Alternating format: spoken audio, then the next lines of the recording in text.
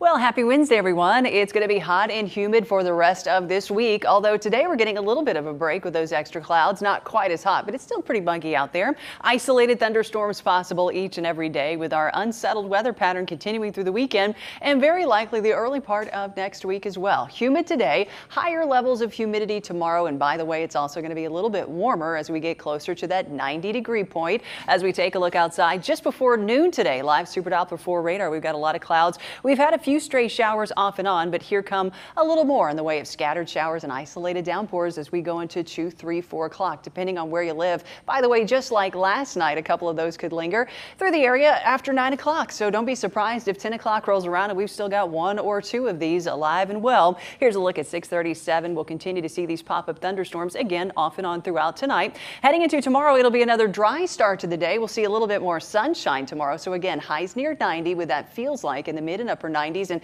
guess what? Rinse and repeat. We do it again on Friday. The change in the weather pattern starts later in the weekend. We've got a cool front that's going to attempt to come through. It's going to stall out. That's going to enhance our rain. So from the mountains to the beaches. That's right. If you're heading to the coast this weekend, you're going to be dodging a few scattered showers as well. Pretty much the same thing on Sunday. Believe it or not, that's good news, because if you haven't gotten one of those isolated downpours, chances are you want one. Our lawns, our grass, we need a little bit of watering, right? Heading into Tuesday and Wednesday, though, here comes another frontal system geared up to come through. This one will likely have enough steam to get through, and if it does, and that's a big if, we could have a little reprieve in our humidity levels for a couple of days next week. Let's take a look. This measures not just the rainfall, but the moisture in the air, that humidity level. You can see it's going to be on the high end all the way through Monday, but look at that. Maybe a little bit of change heading into Tuesday and Wednesday. Fingers crossed. A little less humidity is good if you want to get outside and be active, right? In the meantime, it's more about the temperatures. Highs near 90 degrees. That is the normal high. But again, that feels like in the mid and upper 90s tomorrow